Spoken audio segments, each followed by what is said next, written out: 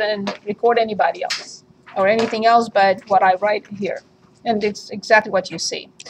I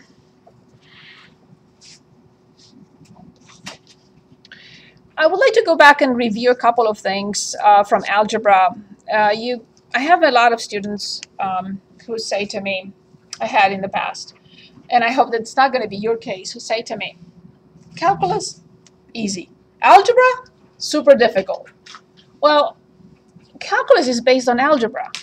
So getting to calculus and not being able to do anything by hand, not understanding what's happening and just punching stuff in the calculator and just writing an answer, whatever it is, I don't think that this is what we want to do. So I'd like to go back and review a couple of things. Everything I'm going to review is going to be used throughout the course this semester and next semester. So what I would like to start with, it's what it's called difference quotient. For now, let's just write it down as is, and I will explain what it is. But I'd like for now to choose a couple of functions and determine the difference quotient for those functions. And then I will tell you what the difference quotient means and how it is used in calculus. Okay? So the difference quotient.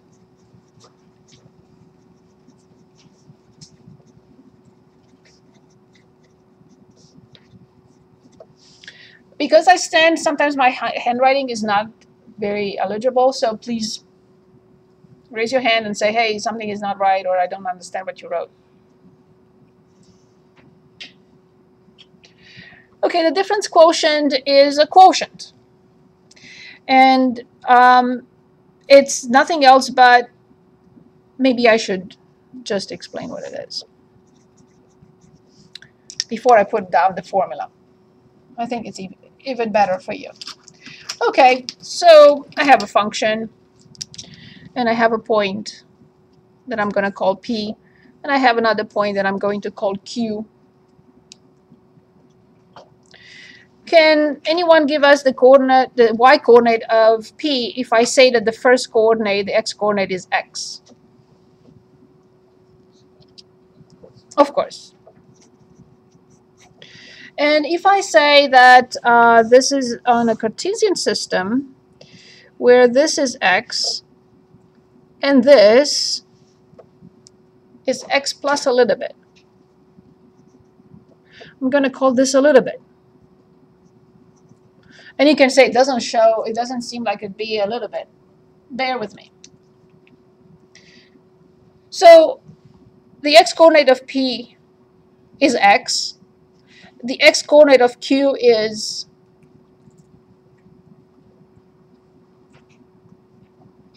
the x-coordinate is very good. And now can anyone give us the y-coordinate of Q? X plus x. Excellent. So we have 2 points,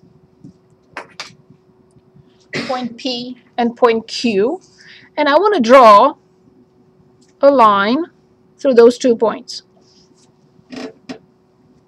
Since the line goes through 2 points on the function, I'm going to call this line a secant line. It has nothing to do with trigonometry. The function called secant, right? It's called secant line.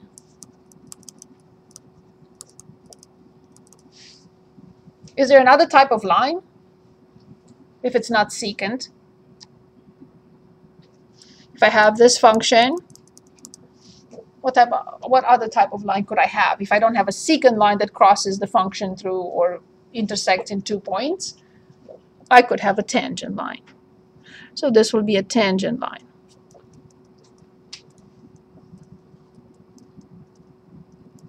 Good. So now I would like to determine the slope of this line. And this is the difference quotient.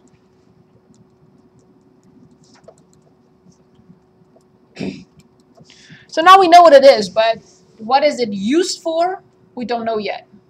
I will explain after we pick some functions. So I know that the difference quotient is the slope of a line that goes through 2 points on a function. Why? We'll see. So can anyone give us the difference quotient? A line The slope of a line passing through 2 points. Okay. Please. Okay. F of x plus h Excellent. minus f of x Excellent. over h. Yes. X plus h minus x. Let's write it first so that everyone to see, but you're right. The x will go away and h is. So y2 minus y1 over x2 minus x1. Of course, the x's go away because one is positive and one is negative. So obviously the difference quotient is f of x plus h minus f of x divided by h. Indeed. Excellent. Perfect step. Thank you.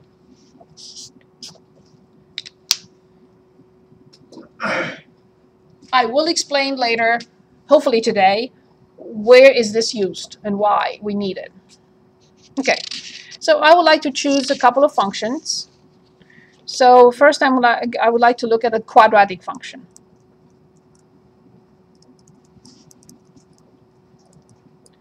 And do what with it? Find its difference quotient.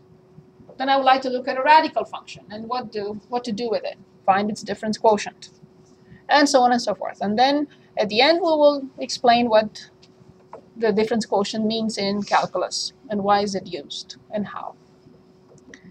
Okay, so can anyone dictate a quadratic function?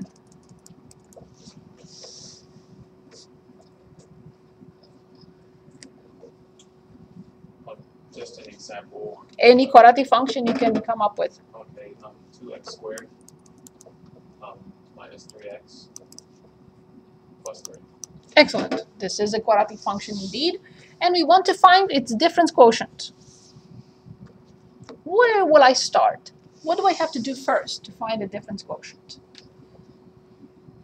So let me write it one more time. Difference quotient is f of x plus h minus f of x divided by h. And by the way, we have to remember this from now on. So what do I have and what I don't have from this difference quotient? Or say you do have this, you do have that, but you don't have this. F of x, but you don't have Exactly. I have f of x. I do have h in the sense that I can't do anything to it. But what I don't have is, and I did not calculate yet, is exactly. So how do I determine f of x plus h? Yes. Yes, I'm ready. Oh. What? Yep. Oh, sorry. 2 times. Do you want me to go ahead and break it out, or? No, just tell me to write it first for everyone to see, and then we'll simplify it. Okay, x plus h squared Very good. minus 3 times x plus h Very good. plus 3. Do we all understand this step? Not really. Okay, very good. So when I look at a function like this one, we just came up with it. F of whatever equals 2 times whatever squared minus 3 times whatever plus 3. When I look at this function, this is what I see.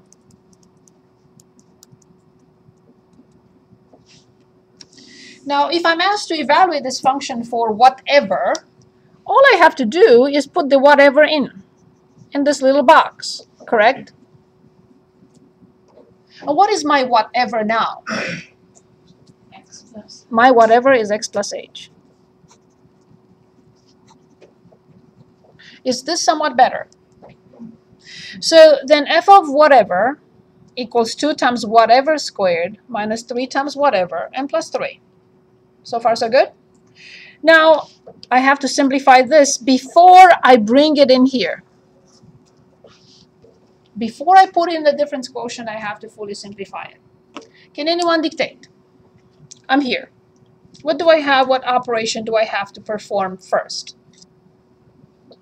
2. When I square a binomial, what do I get? A trinomial. So what do I have to write? X squared plus 2xh.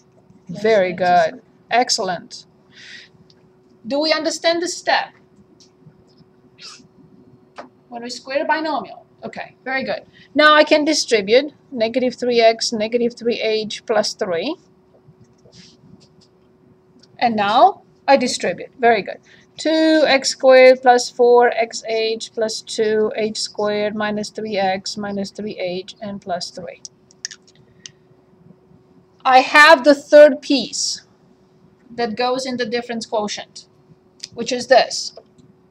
Which is this. And now I'm ready to put it together and simplify the difference quotient. So the difference quotient for this function is, I replace f of x plus h by all this. 2x squared plus 4xh plus 2h squared minus 3x minus 3h plus 3. So I'm done with this portion. Now, I have minus in front of this function. What should I write?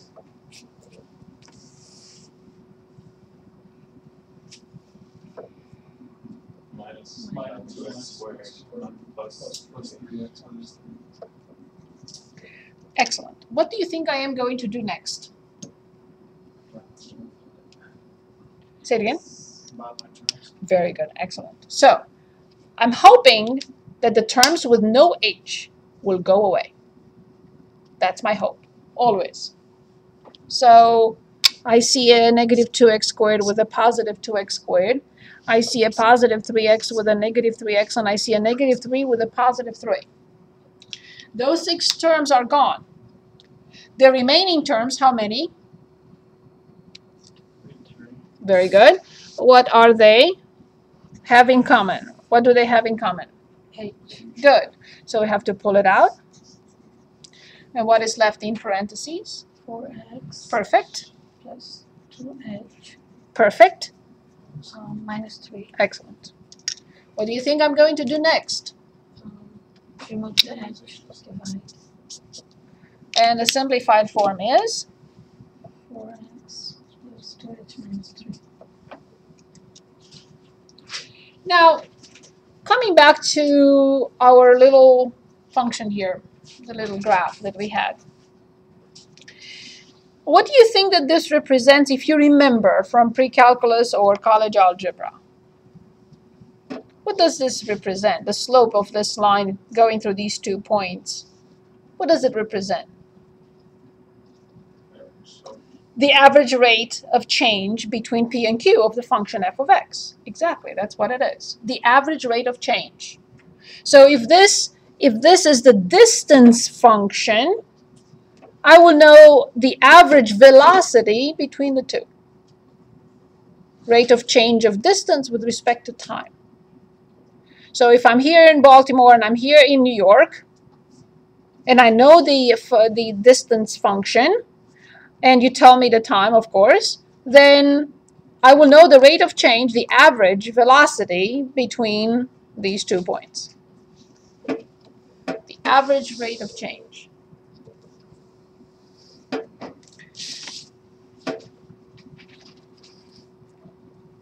Good. I would like to choose now a rational function and do the same thing.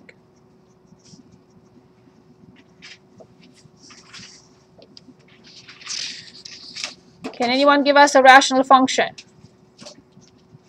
for which we will determine the difference quotient, which will be the rate of change? So this is what it is. It's the rate of change of this quadratic function between those 2 points, p and q. Can you? Very good.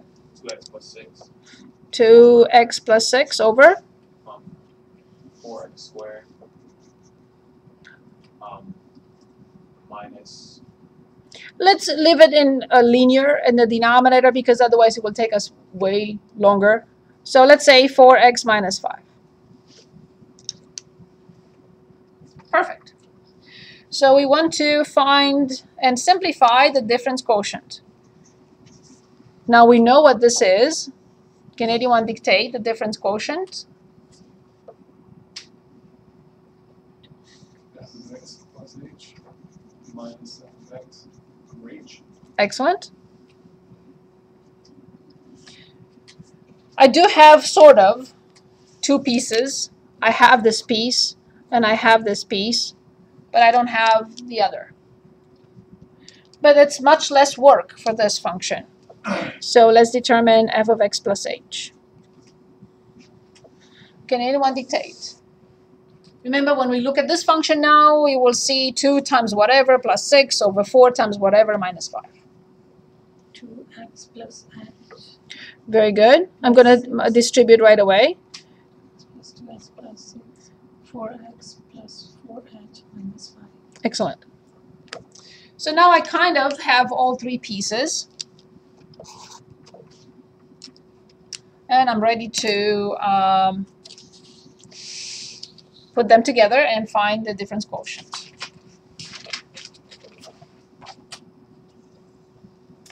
So the difference quotient is, can anyone dictate?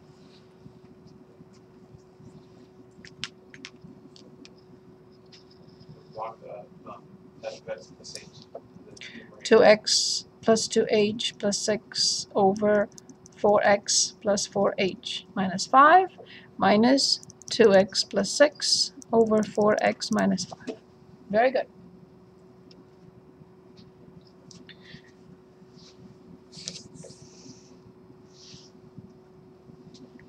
Good. Ready? What do I have to find now? Very good. What is the least common denominator in the numerator? I see a denominator that is 4x plus 4h minus 5, and I see a denominator that is 4x minus 5. So what will be the least common denominator? Say it again. Careful. 4x plus 4h minus 5. Careful. Okay? To multiply. Exactly. They have nothing in common. So it's 4x plus 4h minus 5 and 4x minus 5. Absolutely mandatory. They have nothing in common. When I say common, I mean factors. They have no factors in common, so we have no choice. That's the least common denominator. It's like when you subtract like 1/2 minus 1/3. Is it 2 or is it 3, the least common denominator? The least common denominator is not 2 and not 3, but is the product of the two, because 2 and 3 have nothing in common. The same thing with these two. Okay, so now what do I multiply the top of the first fraction? What do I multiply this?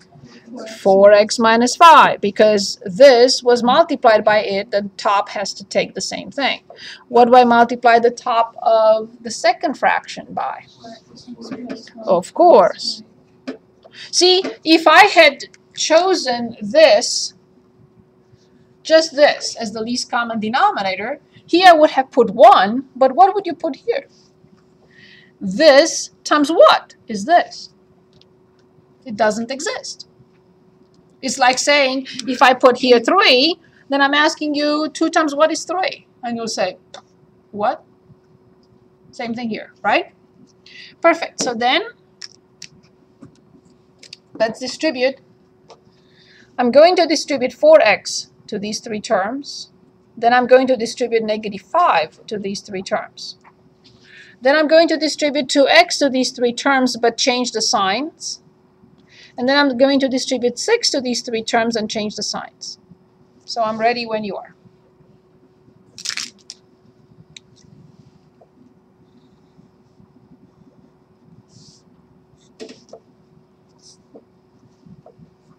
Yeah, squared. 8x squared plus 8xh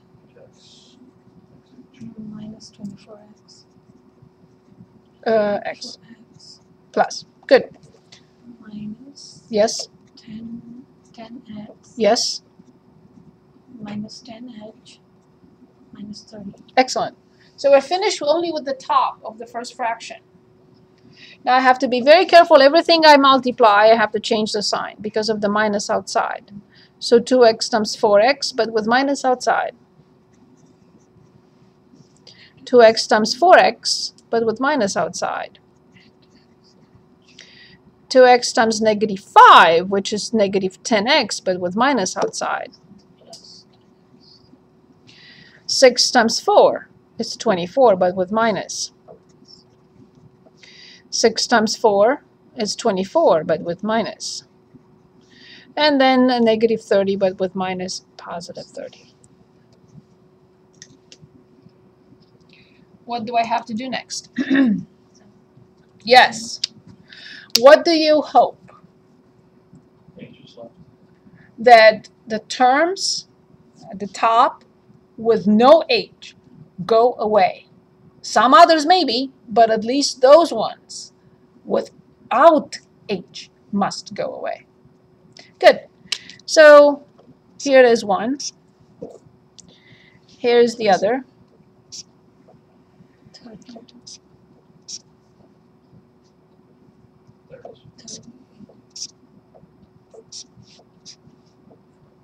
What is left at the top? So there is a negative 10h and there is a negative 24h. So the numerator is negative 34h divided by 4x plus 4h minus 5 times 4x minus 5. And now I multiply by the multiplicative inverse of the denominator.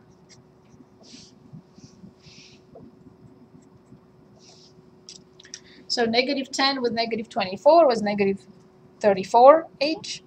And I have h over 1, which becomes times 1 over h. Do we agree with all this so far? What do you think I'm going to do next? And the simplified form, negative 34 divided by 4x plus 4h minus 5 and multiplied by 4x minus 5. And this is final. What will this represent? Yes, please. Can't see the bottom. So sorry. Thank you. What will this represent? The average rate of change of this function between those 2 points. Well, actually, any 2 points. Okay, so we looked at a quadratic, we looked at a rational.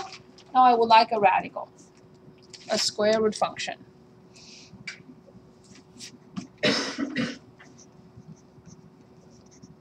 Square root.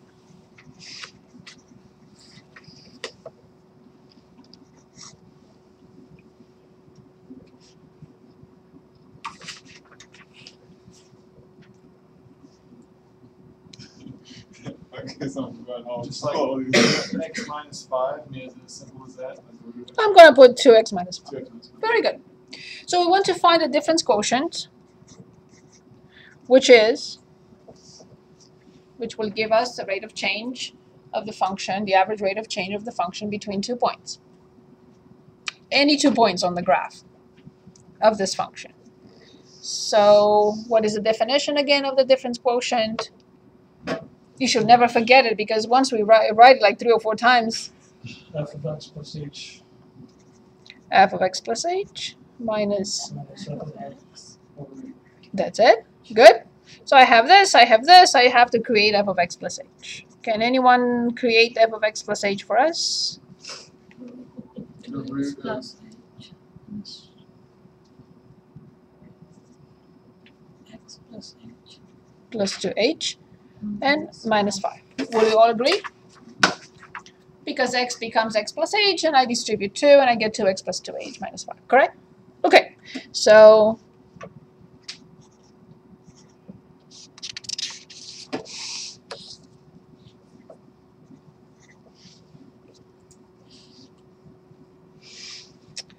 the difference quotient.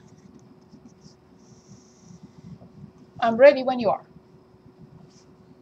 So the square root of 2x plus 2h minus 5 minus the square root of 2x minus 5 over h. Excellent. Now how we address this issue? How do I simplify this? You know?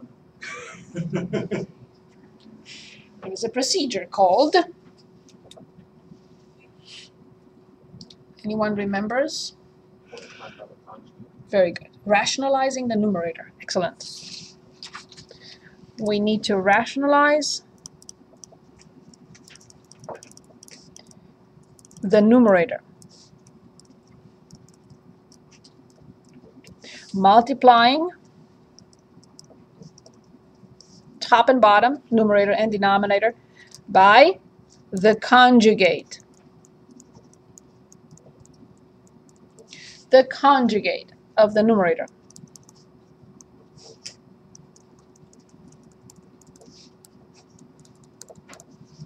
Perfect. What is the conjugate of the numerator?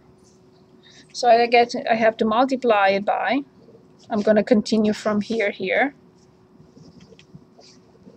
To multiply by Square root of 2x plus 2h minus 5 plus 2x minus 5. excellent.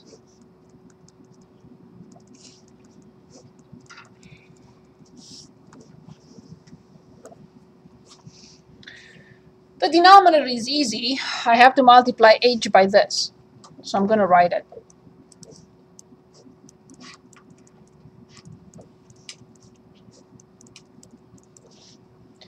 But now I have to multiply the two numerators. Have to multiply this by this. What do I get?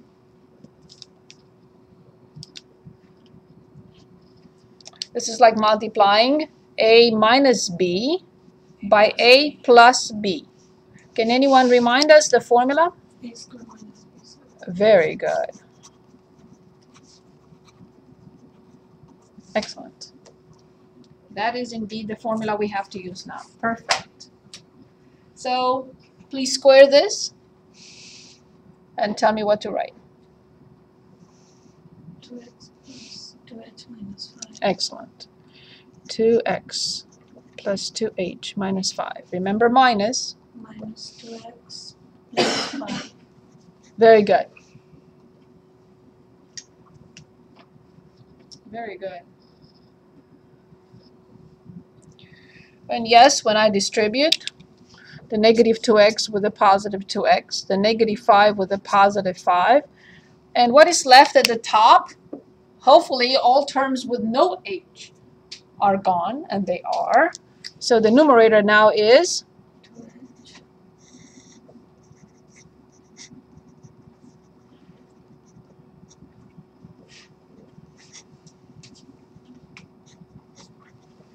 and what am I going to do next? 5h. Of course, that was the whole purpose, to get that h out of the way.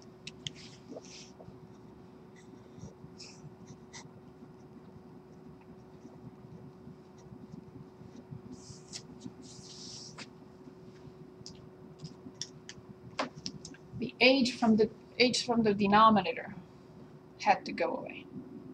That was the problem. Like in all the different quotients. That was the problem. That's what I was hoping for. H in the denominator to go away. This to go away. And it did. And it did again. And yet again. The fact that there is still an H in there, it's fine. But this is the problem. This is the problem in all of them. Any questions? Now, before I move on, I'm going to ask you, would you like to practice any of these on your own? Would you like to choose a particular function? All of them. Okay. Okay. So let's choose 3 functions. So that's my page 5.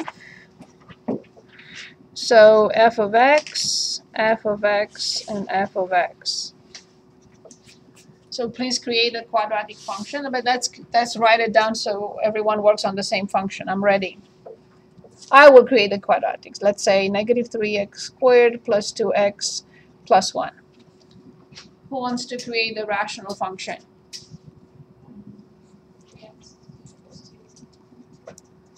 over, four x, whatever, yeah. yeah, 4x plus 2. Perfect. Who wants to create the square root function? Square root of 4x plus 3. Very good.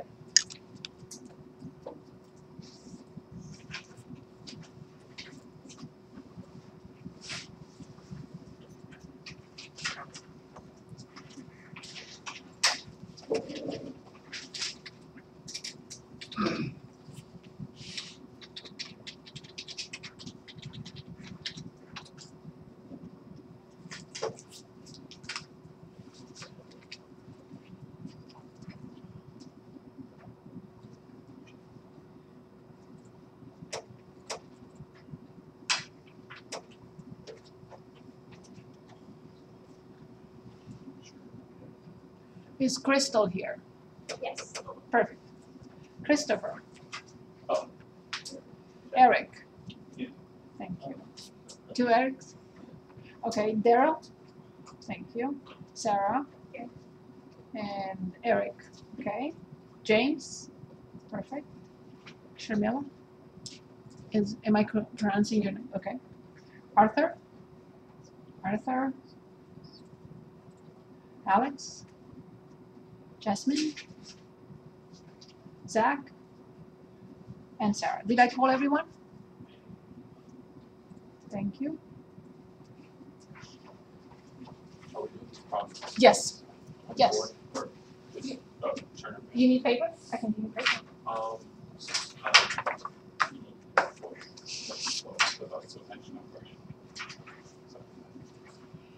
More?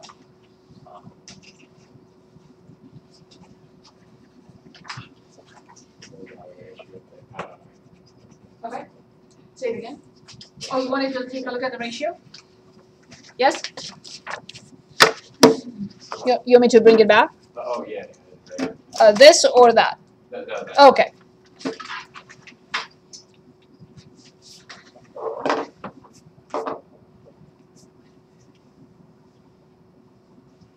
Let me know if you need help.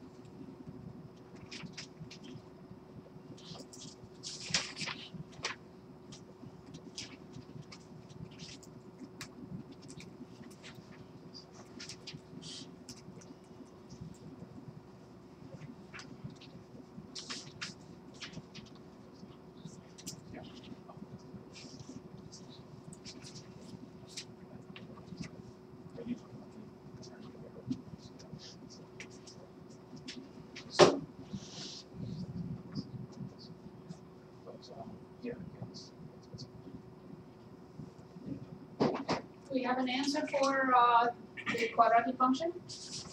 Yes, we do. Let's take a look.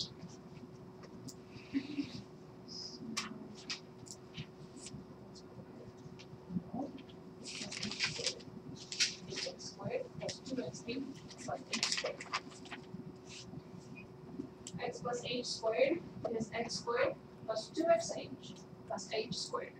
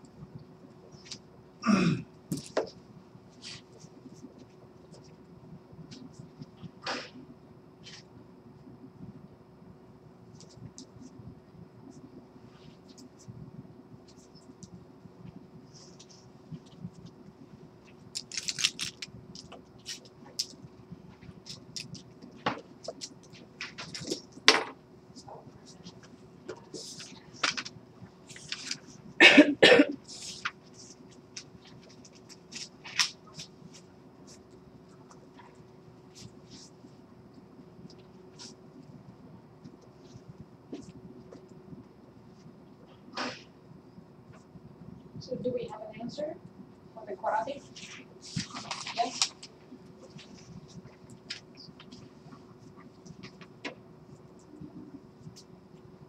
Was it plus 1? Oh, yeah.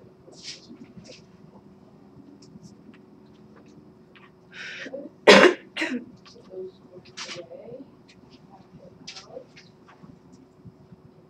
Excellent. Excellent. Now I know the answer from your problem. No, when I look at her, I can already know the answer. I'm not saying it's right. It is. Yes, yes, but it's still minus and minus. Yeah, we cannot change the signs. Yeah, the signs stay the same.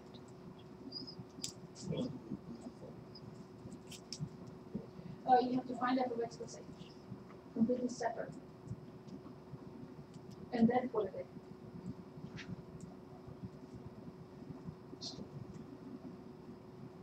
So f of x plus h is negative 3 times x plus h squared plus 2 times x plus h plus 2. You have to find that first. So f of x plus h. F of x plus h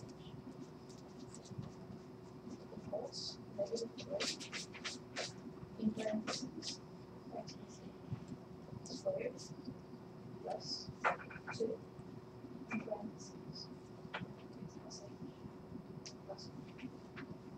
You have to find this first, and you have to square this with the formula. So this becomes that.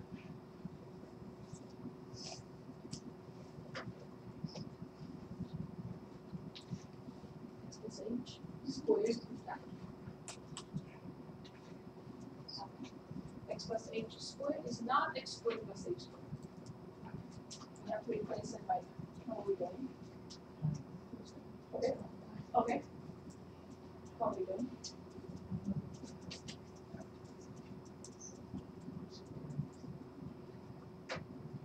Yeah, returns.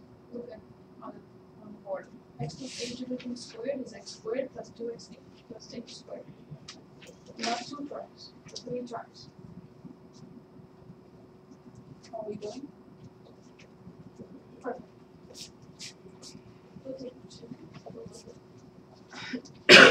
Yes. How are we doing?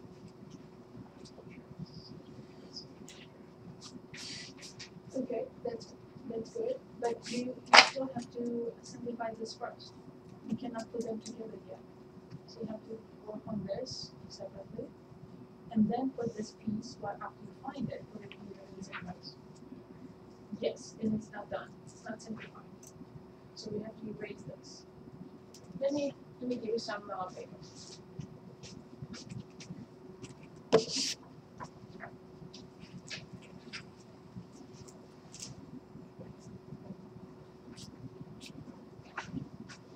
Jasmine, how are you doing? Might be stuck after this. I think we should work on this together on the first one together, okay? If you had no difficulties with the first one, move on to the other two. But if you're stuck on the first one, let's work on this together. So first of all, the difference quotient, we cannot forget this ever, is f of x plus h minus f of x divided by h, okay? Now, this piece is not a problem. I have it right there.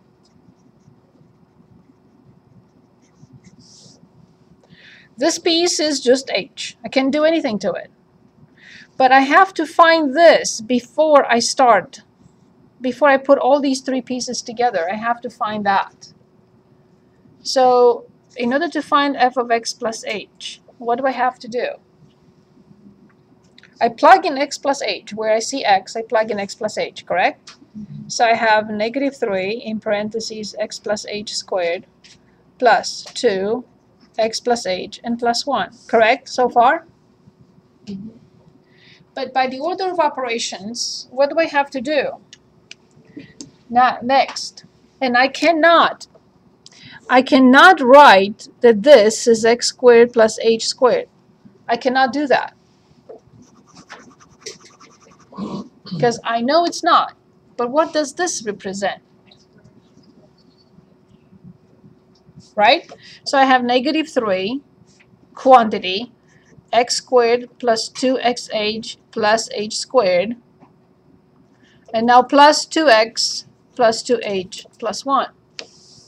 And it's still not fully simplified. I still don't want to put it in here yet. So what do I have to write next?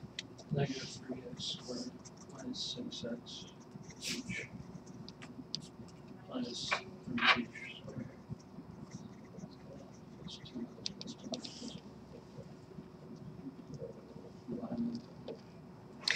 There are none. I wish I could simplify something, but I can't. This is it. This is this piece. So now take it from here. Put those three pieces together and simplify the difference quotient. This is this piece. Then you have to subtract what I have in parentheses, which is the function itself, and divide by h. Can we put these three pieces together?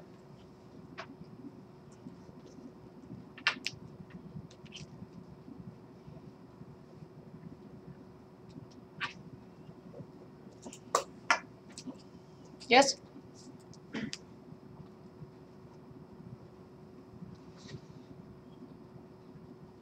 Okay, so put them together and tell me what you get. So the difference quotient for this function.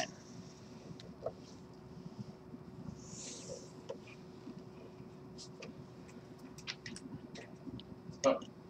Nope, anyone. Alright, so you get negative 2x squared minus 6xh minus 3h squared 2x plus 2h plus 1. So we only replace this piece. Now I reach the minus in the difference quotient. And I have to change all signs for the function. So plus 3x squared minus 2x and minus 1. Do we all agree with this? Are we caught up with the first function now?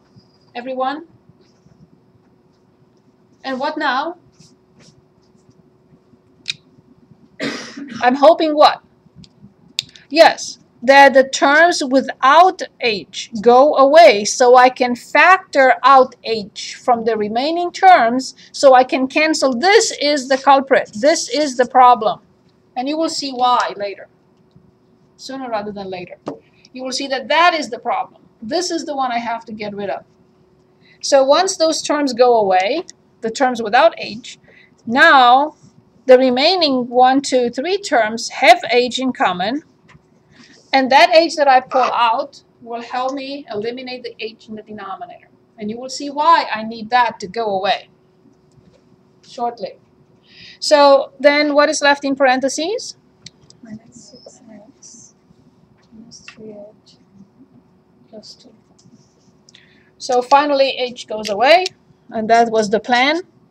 And the simplified form will give us the average rate of change of this function between any 2 points, P and Q. One with coordinates x, comma, y, and the other one with coordinates x plus a little bit, comma, y, whatever y. So this is negative 6x, negative 3h plus 2. Any questions? Any questions? Now, can we work on the rational function next? That is more difficult. It requires more work.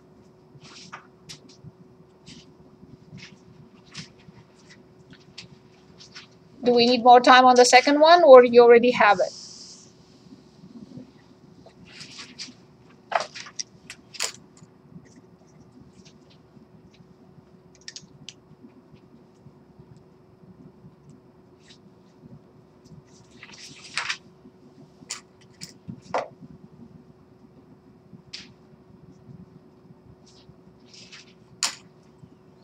I have a question about Yes. the answer in this one. Yes. On the next one, you mean, Yes. or the quadratic function? On the second one? Yes. Can I take a look? Sure. And let them work on this at home. Should I simplify this out? You cannot, I cannot. unless you factor out the 2 Factor from out here. 2 from Yes, here. you could. You could factor out the 2, but you cannot simplify the 2 with something inside. Right, right. So You have I to would have to factor it out. factor out the Yes, 2 and then we'll yes. see 1. Absolutely, yes. You have to factor out the 2. Or you can factor it from the beginning. And then You can factor out the 2 from the beginning also. So you can use the function in this form.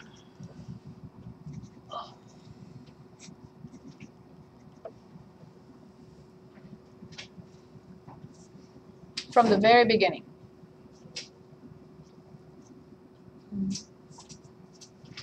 Or simplify at the end.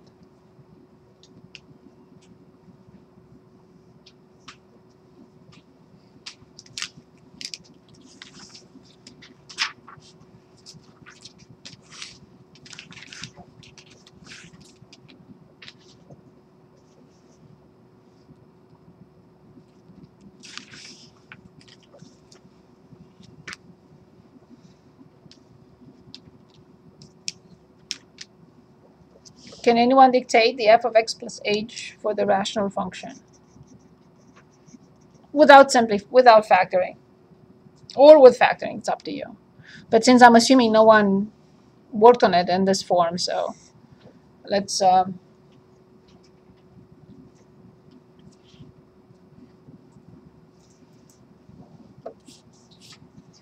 plus 3h plus 2 over 4x plus 4h plus 1. was it 1 or 2? I think it was 2. Doesn't matter. Okay, perfect. So we have f of x plus h. Do we all agree with f of x plus h for the second function? So now we're ready to write the difference quotient, which will be this, right? 3x plus 3h plus 2 over 4x plus 4h plus 2, and minus 3x plus 2 over 4x plus 2 divided by h.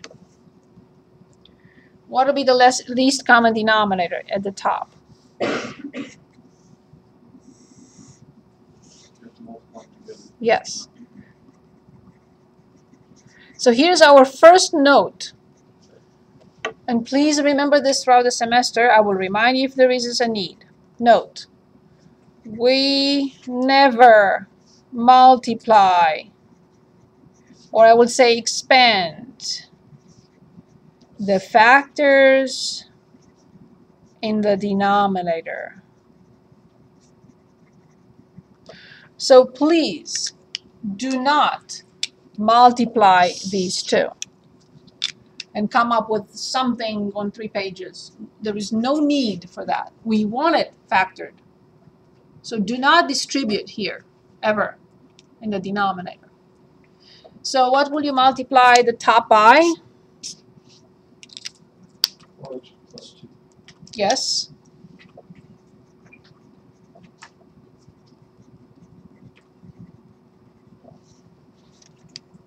Are we in agreement so far?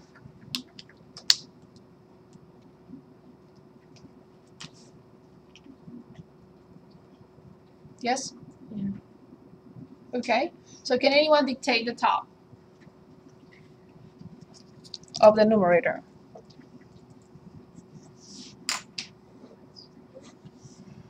12x squared, I agree. Plus 12x. I agree.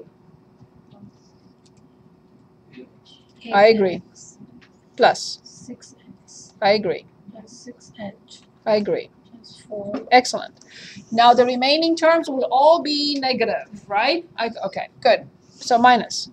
minus 12x squared minus 12xh minus 6x minus 8x minus 8h minus 4. Do you all agree with this? Why all the remaining terms are negative? Because all these terms here are positive, all these terms here are positive, and there is one negative that will be transferred to all of them, all the products. What do I hope now? Cancel all the That all terms with no h will go away. Okay, so let's see. And more, if possible. But at least those. 12x squared with negative 12x squared. 12xh with negative 12xh. Negative 8x with positive 8x. Negative 8x with positive 8x. Negative 4 with positive 4. So what is left? 6h minus 8h 6h minus 8h, which makes it negative. 2h So this is negative 2h over 4x plus 4h plus 2 and 4x plus 2 multiplied by 1 by h. 1 over h. That was the whole purpose, to get rid of this. And we are getting rid of it. We're getting it. It's not on the screen. I'm sorry. It's not shown on the screen, it's also one. Sorry about that. So please correct if you made an error. It's negative 2 over, and you could factor out a 2 from here and a 2 from here, so I will write this if that's what you want. 2x plus 2h plus 1 and 2x plus 1. I think you factor out the 2. Yeah, 2 from here and 2 from here. 2 times 2 is 4. Oh, So this becomes 2, 2, 1, and this becomes 2, 1. So then I'll simplify.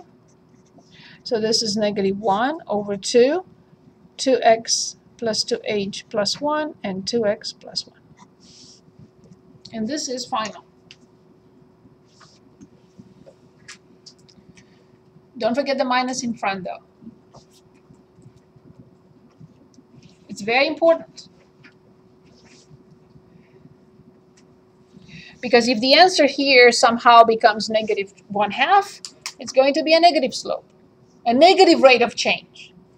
If the answer is positive 1/2, let's say, or positive 2 or positive 10, then it's a positive rate a rate of change. It's an increasing change. Okay, positive. Okay, last one.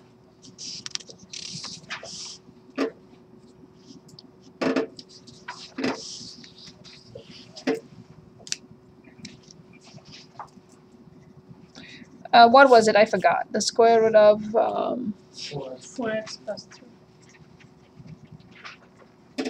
okay, do we need more time on this one? Okay, 2 minutes. Let's take 2 minutes.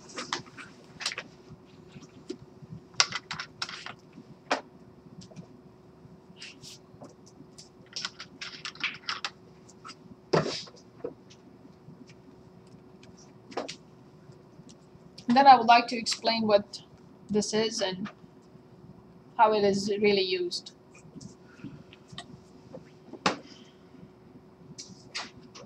I highly recommend create new functions, make up new functions, and work on this again at home.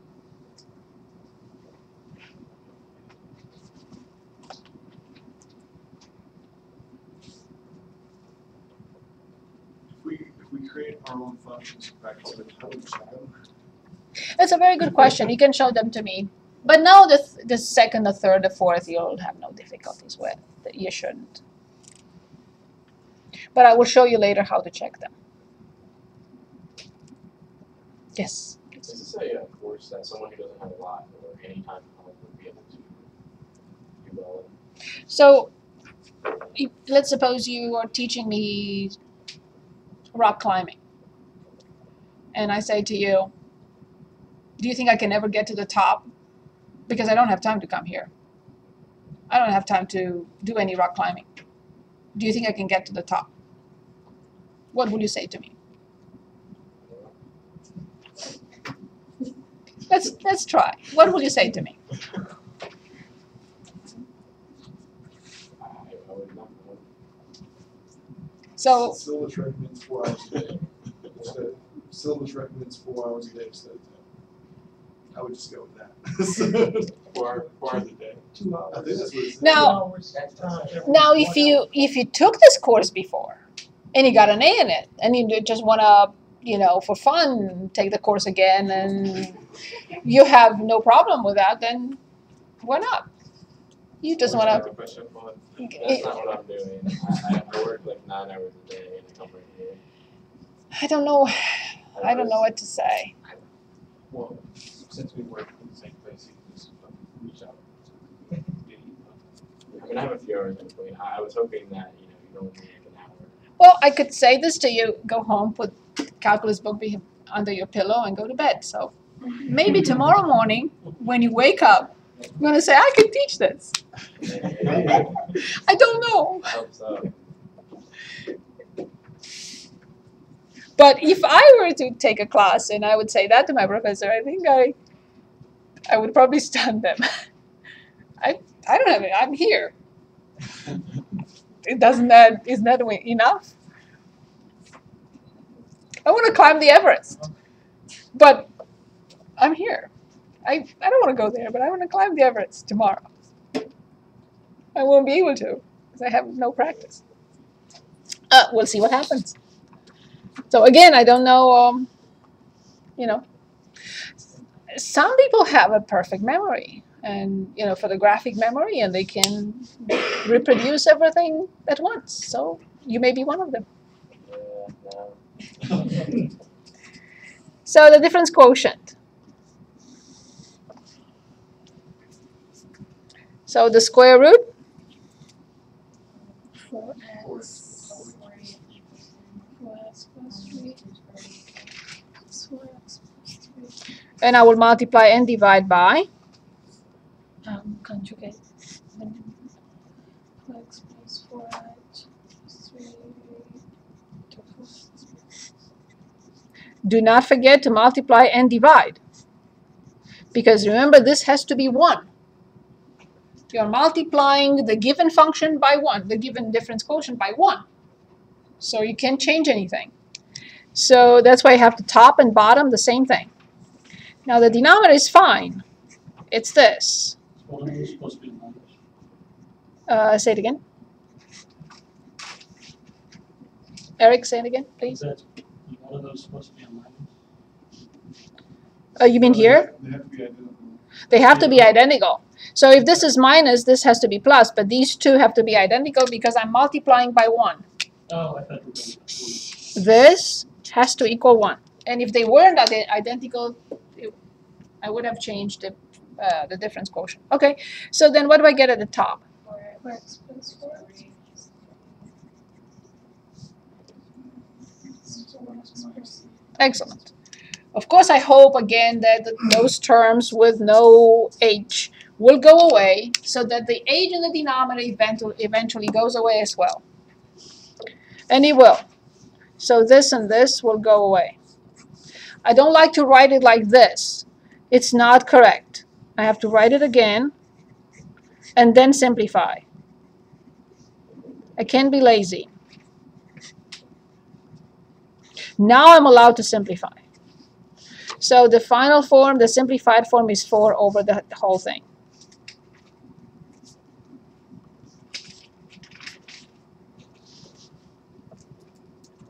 So on the account of being lazy, so say we get further in the class, and Well, I really hope so. On my work, let's say taking that problem, right? Is it okay to just write like C for conjugate, as long as we identify it like early on in the? Yes, that will be fine. There is always one or two normally one student in each class who wants to negotiate. So I know now who the negotiator is, Chris. Good. Excellent. So we have to, any situations, you're going to be the lawyer from now. So I don't talk to anybody in the class. If anybody has a claim, they have to come to you first. And then you'll present it to me. Just kidding. Okay, good. So now let's go back to our function. Which function? The function that we looked at some time ago. That little graph. And I got my pen mixed up. Okay.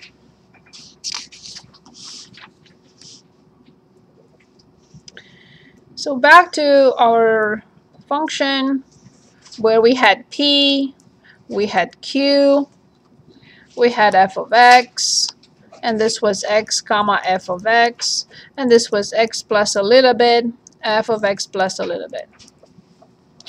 So this is then x, this is the x plus h, and of course this must be what? H. Good.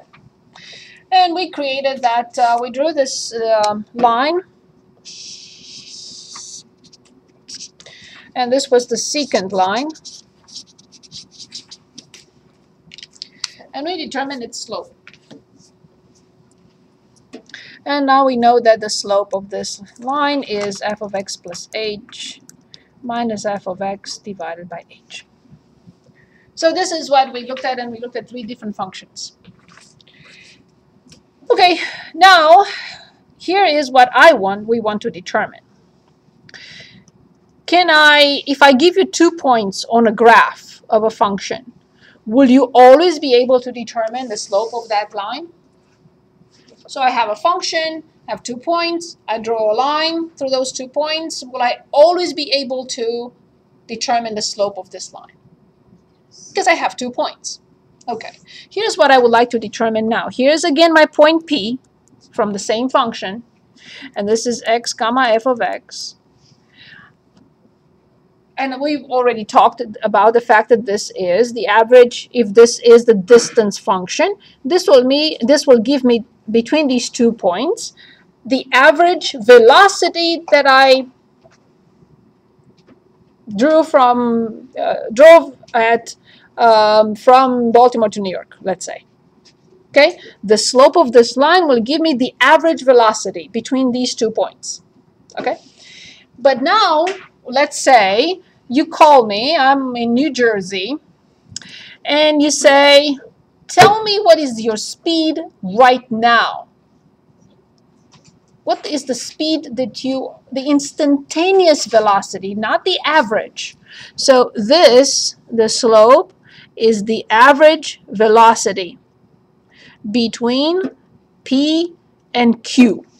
And now I'm driving again to New York, from here to New York, and I'm somewhere in New Jersey, and you call me on my cell phone and you say, I want you to tell me now, I don't care about the average velocity that you used, because you spent an hour at the tolls and you drove it roughly at 60 miles per hour, and then you also drove at 90 miles an hour for a little piece of the road. No.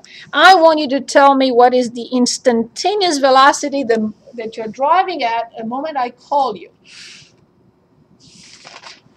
Well, that will be the rate of change, not the average.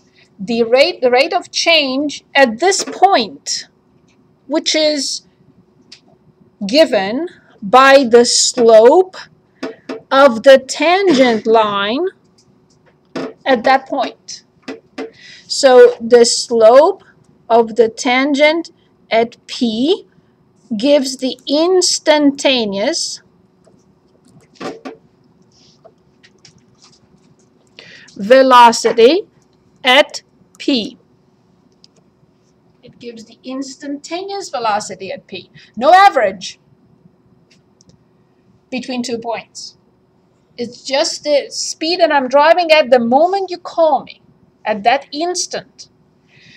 Oh, okay, but how do I do this? Because I don't have 2 points. Here I had 2 points, P and Q, and I knew the slope formula. f of x plus h minus f of x over x plus h plus minus x, and I got the slope. And I was able to determine the average velocity. But here I have only one point. There is no way I can determine the slope of a line if I only have one point. I don't have a formula. There's no formula for finding the slope of a line with given only one point. Okay, so here's how are we going to determine this? Initially, we're going to estimate it. Later on in this course, we're going to determine it exactly. Okay? So I want to determine the slope of the tangent line at P. I don't want to determine the slope of the secant line PQ. I'm done with that.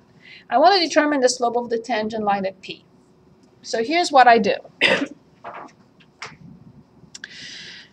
Assuming, so remember, H is tiny.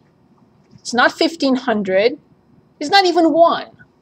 It's like 0.2 or maybe 0.1, small. So follow my scenario. Let's say now I move point Q closer to P. So I make this H even smaller. So now this is my new Q, and this is my secant line. Can I determine the slope of the red line? I have 2 points. I can determine the slope of the red line, correct? Good. Now, let's say I want to move Q even closer to P. So I'm going to call this Q1, and I'm going to call this Q2. Can I determine the slope of PQ2? Yes. I can, right? Because I have 2 points. Now, which of these 3 slopes? This, I know it's silly, but I just want to make sure we understand this. This slope, this slope, this slope, or this slope will be closer to the slope of the tangent line at P. P and Q2. Of course, the slope of PQ2 will be closer to the slope of the line of the tangent line at P. You agree? I repeat the process as many times as I want. Do you see how I will get an estimate, and quite a good estimate, of the slope of the tangent line at P? So, here's what I would like to write. The slope of the secant line PQ eventually does not equal. I'm saying gets closer. This arrow translates into gets closer to what? To the Tangent. slope of the tangent line at P when, what does H do? Exactly. So as Q gets closer and closer to P, obviously H gets closer and closer, closer and closer to what? To 0. And then this line eventually becomes this line. So the slope of the secant line PQ eventually becomes or gets closer to the slope of the tangent at P only when I make Q get closer and closer to P, which eventually translates into H getting closer and closer to 0. Do we see that? Okay, I'm ready to look at a board problem in the book. On page 86, I would like to look at, let's start with problem 5.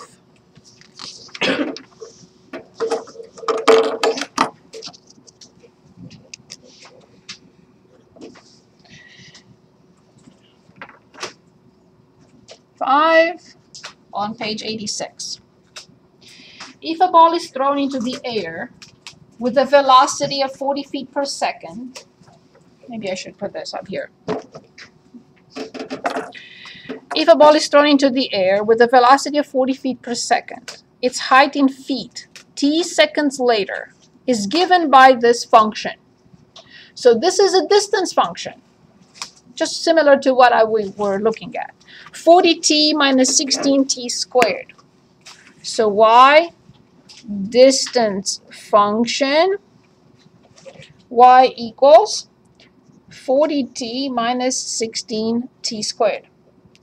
Find the average velocity for the time period beginning with t equals 2 seconds and lasting 0.5 of a second, 0.1 of a second, 0.05 of a second, and the last one, 0.01 of a second. In part B, estimate the instantaneous velocity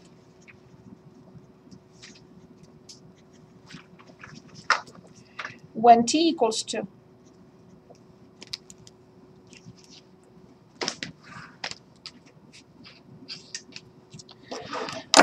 Okay. So looking at this, you may say, but this is very different from what we just looked at. Not at all. Not at all, if in case you're wondering.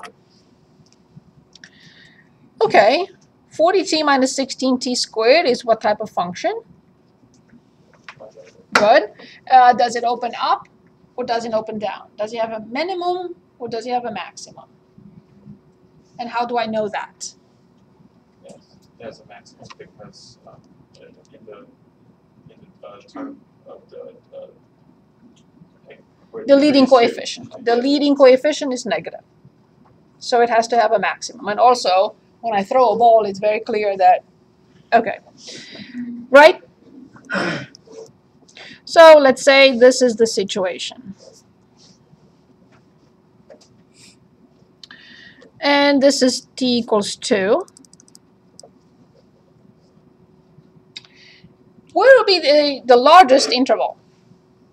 So I have to look at 1, 2, 3, 4 intervals. The one lasting, what is the largest? Right, right? So bear with me. I'm going to say that this is 2, and I'm going to say that this is 2.5. I know that's not the case, but I want to have it as a wide interval. Okay, so the interval between 2 and 2.5, between 2 and 2.5, will give me this slope of the secant line. The next in line, closer to 2, which one? So this one is done. Closer to 2, which one will be next? 0.2. Right, so bear with me. Let's say that this is 2.1. So now this will be, the slope of this line will give me the average velocity between second 2 and second 2.1. Okay, I'm done with this. Which one will be next in line? Very good. So then bear with me. Let's say that this is, I know my scale is messed up, but that's not the point. That's not what what is important. Okay, so then this will be the slope of the line, or the average velocity between 2 seconds and 2.05 seconds. Finally, the last one is, so I'm done with this as well. Right in here somewhere, 2.01. And I will have this. See how it works? Which one will be the best estimate of the instantaneous velocity at 2? The slope of the secant line between 2.01 and 2. So f of 2.01 minus f of 2 over 2.01 minus 2 will be the closest number to the slope of the tangent line at 2. Agreed? Okay, perfect. Let's determine them. So here's what I recommend. Can anyone give me the general slope that we just determined a few minutes ago? What was that?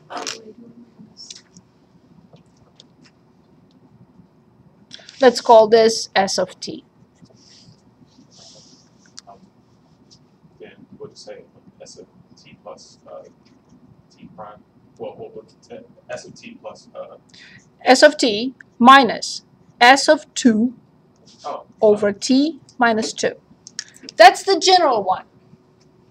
I don't need to implicate, if you want, or put in there h, because I already know that h will be a number, right?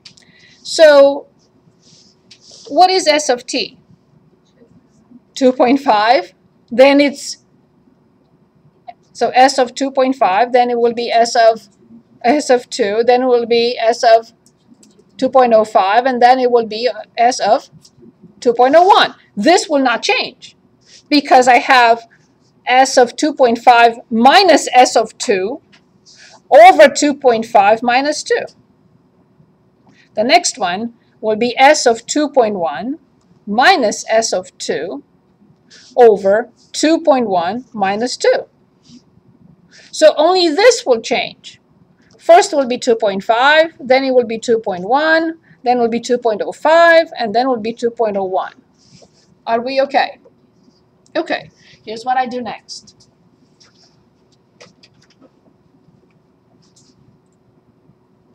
I put this function in y equals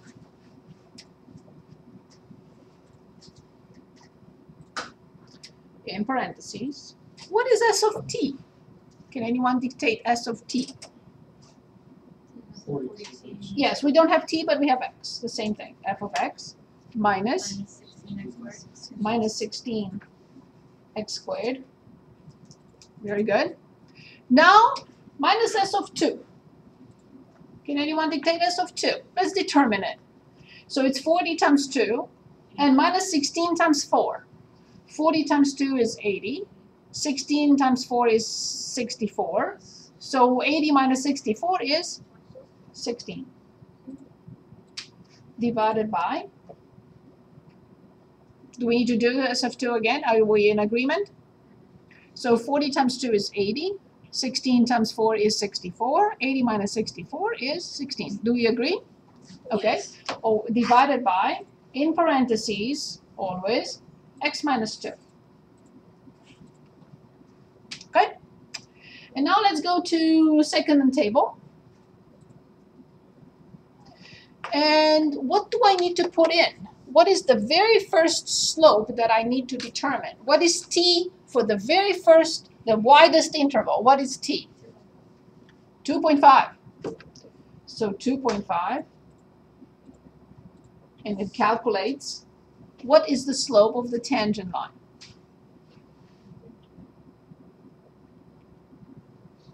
That is the slope of the tangent line. y1 is the slope.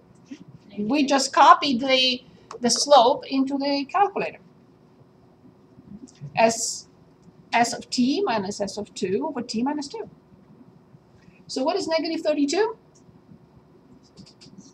Slope of the tangent line, which means the fact that it's negative, in this case it's a velocity, it only means that it comes back. That's all it means. It says it gives a direction. Okay? Now what else do I have to put in next? 2.1. Okay, when I press enter, what will I get? What does this mean? It's negative 25.6.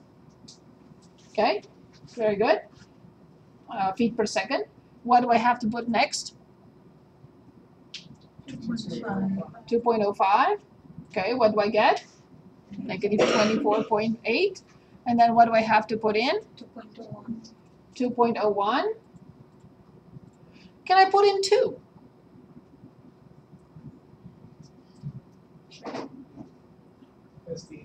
The denominator will be 0. Can I put in 2? Let's put in 2. We know we can't. I can put in 2 because the denominator is t minus 2. What do I get? Of course. But I consider 2.01 still far away. How much closer do you want to be to 2? 2.01 is still far. Let's say 2 point.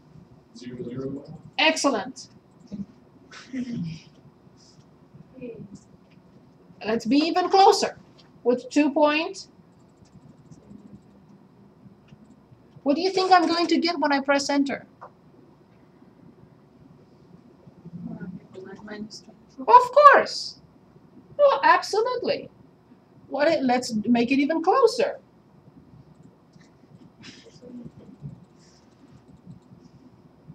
What do you think I'm going to get? So what is minus 24 feet per second then? The absolute for sure what? The instantaneous velocity at 2. There's no doubt. We are so close to 2, to that point. Q is almost overlapping P. It's so close, then that must be the instantaneous velocity at that point. Because there is no gap anymore.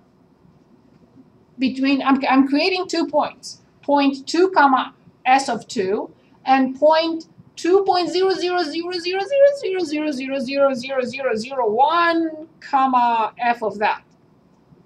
They're so close, then that must be the instantaneous velocity or the slope of the tangent line at 2. Okay, so this is so close that it almost, the calculator identifies this with 2. That's the problem. That's why I got error. Because when I put in 2's 0.00 so many zeros, the calculator cannot handle that anymore. It thinks that I'm putting in 2 actually. Okay? So let's go back and put in these numbers. So I'm going to write the average velocity between 2 and 2.5 is negative 32 feet per second. The average velocity between 2 and what was 2.1 is negative 25.6.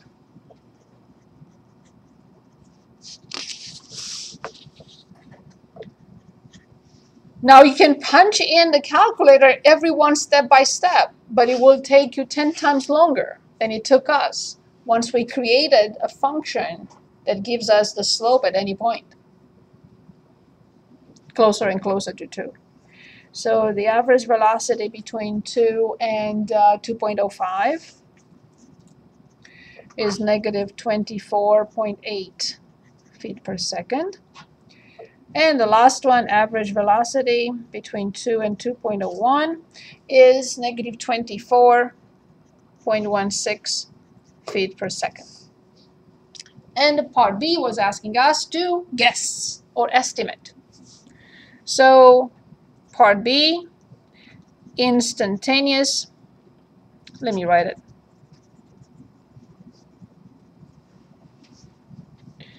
At t equals 2 seconds is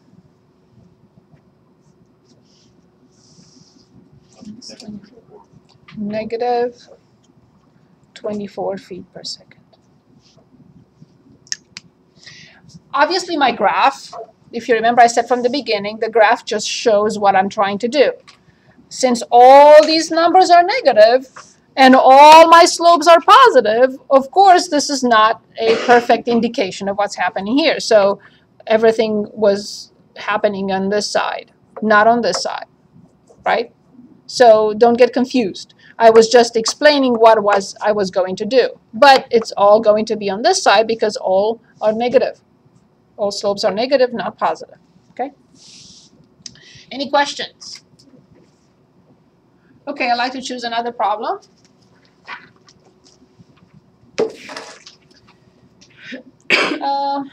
The part Yes. that you switched over to the calculator, was that recorded as well? No. No, because the camera only points here, does not point here. All I did was I put in this function in the calculator. So I put the function in y equals, I put in parentheses, 40x minus 16x squared minus 16, because s of 2 equals 16 feet, okay, divided by x minus 2. No, that part was not recorded. Is that minus That was in the first 16? Yes, 16. Remember 16 was s, so it's right here. S of 2 is 16. Okay. So this is this. This is this. This is this. Is that okay? Good. So let's work on another problem. Let's look at problem 8.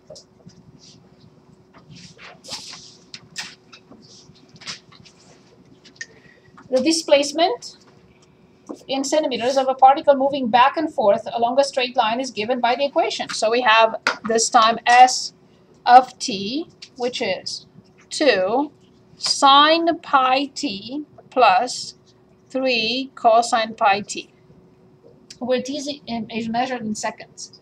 Find the average velocity during each time period. First one, 1, 2. Second one, 1, 1.1. Third, 1, 1.01.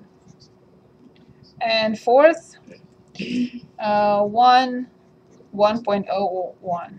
And fifth, whatever you want. To come up with the best estimate. And then we want part B, so this was part A. Instantaneous velocity at t equals 1.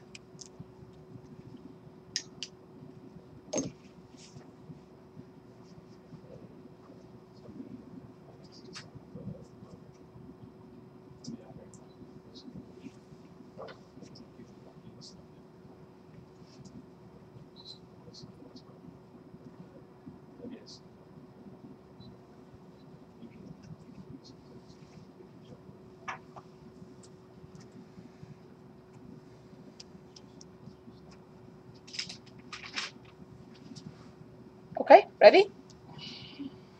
Good. So what are we going to do? You could initially create a function. It doesn't have to look like this. It doesn't have to be a sine, cosine. Just create a function. Just draw a little graph if you want. And what will you put on that graph? How many points? So you'll put 1 and 2. Then you will put 1 and 1.1. Then you will put 1 and 1.01, and then you'll put 1 and 1.001, and in your calculator you will do whatever you want. And then at the end of the day you will come up with instantaneous velocity, which will be a very, very good estimate. Okay? 5 minutes.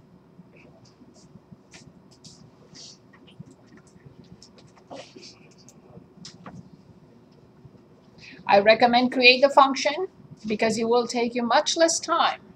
You can do it separate. You can do s of 2 minus s of 1 over 2 minus 1. Then you can do s of 1.1 minus s of 1 over 1.1 minus 1. You can do those 4. I recommend create the function that will help you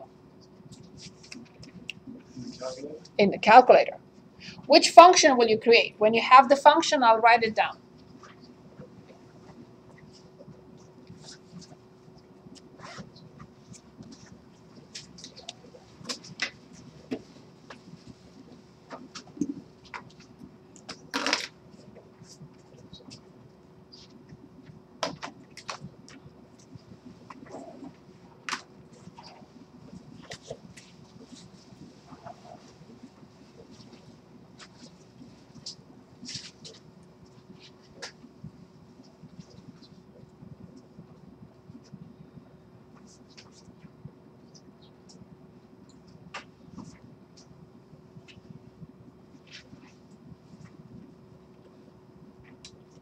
Can anyone create the function that is the slope that will give us all of them once I put that in the calculator? Or the y function that you want to create?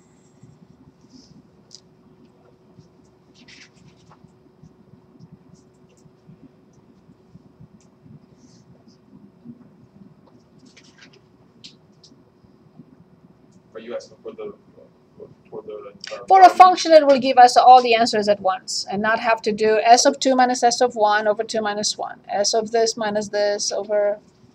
Okay, so the function should be 2 pi cosine. Yes, so it will be s of t minus... Sorry. Yes, no, I would like to show it and then we'll fill it in. Replace. S of t minus... That's more. Exactly, which will never change because I will always have s of 2 minus s of 1, s of 2 minus s of 1 over 2 minus 1. When t is 1.1, s of 1.1 minus s of 1 over 1.1 minus 1. When this is 1.01, s of 1.01 minus s of 1 over 1.01 minus 1. And the last one, 1.001 minus s of 1 over 1.001 minus 1, right? Or you can do it separately.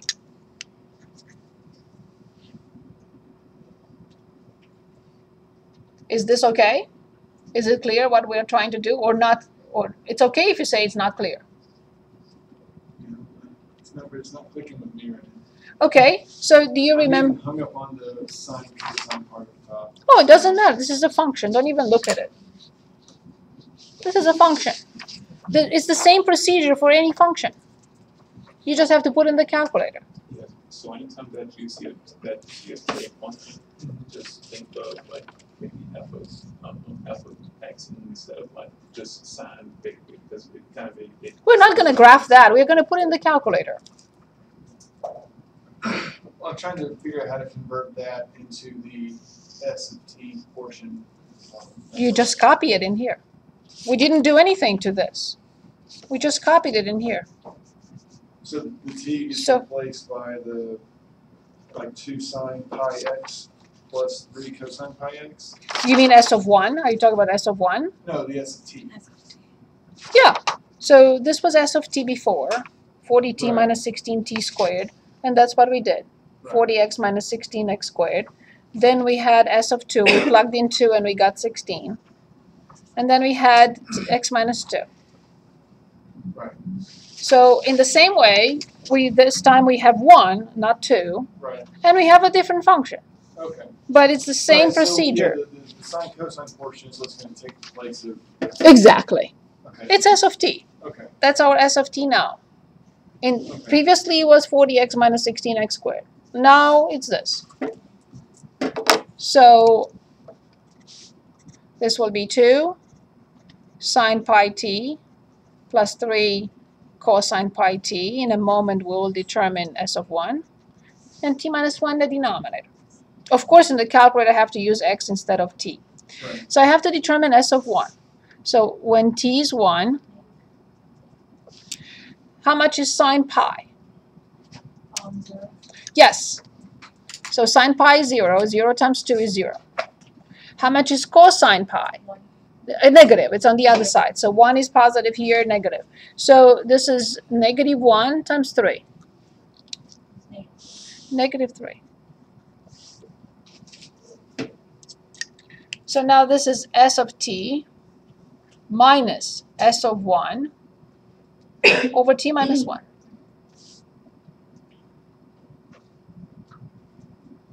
So let's put in the calculator.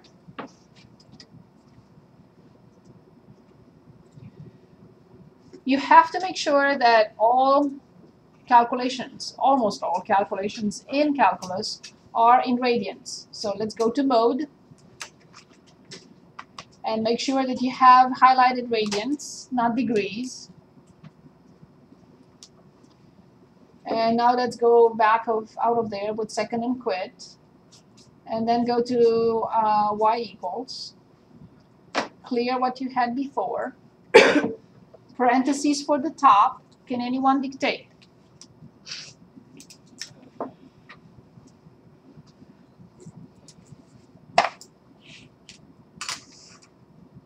You cannot dictate from your cell phones, though. You have to dictate from your pieces of paper, because I see the cell phones. So 2 times. 2 sine pi. Okay, so sine in parentheses. Here's pi right here, pi x, close the parenthesis, plus 3 cosine, parentheses, pi x, close the parenthesis, and then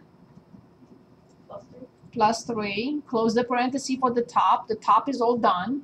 Now divided by, in parentheses again, x minus 1, and close the parenthesis. So I have a function that will give us the slope between what? Between 1 and 2. Here's 1, here's 2. Between 1 and 2. Now it's going to give us the slope between 1 and 1.1 when we plug in 1.1 in it. Then between 1 and 1.01 when I plug in 1.01 in it. And finally will give us the slope between 1 and 1.001 when I plug in 1.001 in it. And if I want to be closer, I can, to find the instantaneous velocity at 1. Okay, so we go to second table. Question, can I plug in 1? I want to plug in 1. No, we can't. No, because the denominator will be 0. Correct. And the numerator as well. But, so, now we want to plug in, what is the first value that I plug in? 2. 2 and enter. So what is 6? 6 is the average velocity during that time, between 1 and 2. That's the average velocity. What do I plug in next? Very good. 1.1. And enter. What do I plug in next? 1.01. Next. 1.001.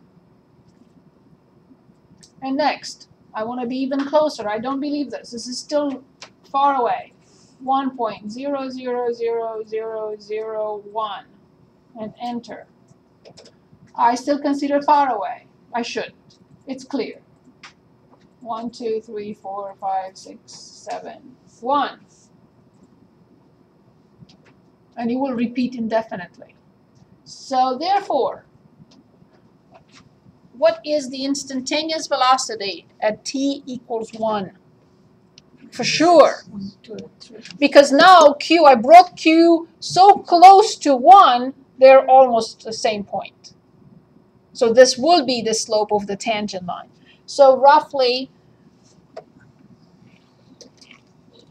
so the slope at 1, for sure, negative 6.283 feet per second. And yes, Chris, you had a question? Oh, So the velocity here, before I forget, is 6 feet per second. The velocity here is negative 4.712 feet per second.